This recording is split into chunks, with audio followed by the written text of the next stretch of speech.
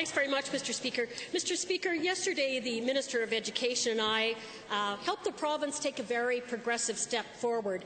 And today I'd like to encourage him to come hand in hand with me and take another very progressive step forward by mandating the teaching of consent to young people as part of the school curriculum.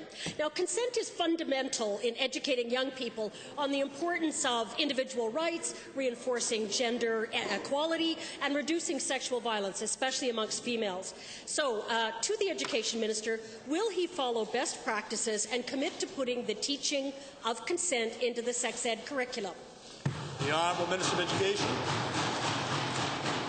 Mr. Speaker, we certainly want students to learn about healthy lifestyles, relationships, and wellness.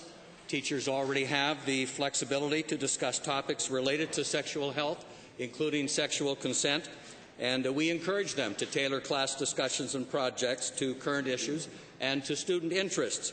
Human sexuality education is currently offered in grades 4 through 9 in the Mandatory Health and Lifestyles program. And we're presently engaged, Mr. Speaker, in a curriculum review, and we welcome all school boards, parents, and other education stakeholders to share their perspective on the matter of sexual. Thank you. For supplemental. Thanks very much. But I know that the curriculum is certainly about healthy and respectful relationships. But does the minister really think that being taught healthy and respectful relationships is going to empower kids to know their rights and to keep predators away? This is really important. The Honourable Minister.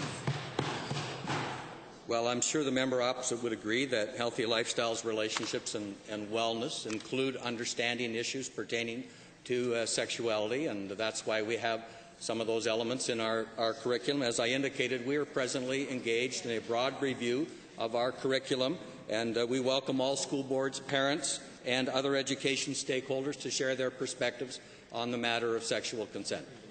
Final supplemental. Well, thanks, but it doesn't teach consent. So date rape for high school and university students is way too common, and it happens because kids find themselves out of their comfort zone and not able to deal with the situation. So why can't the government help these kids by allowing consent to be taught as part of sex education?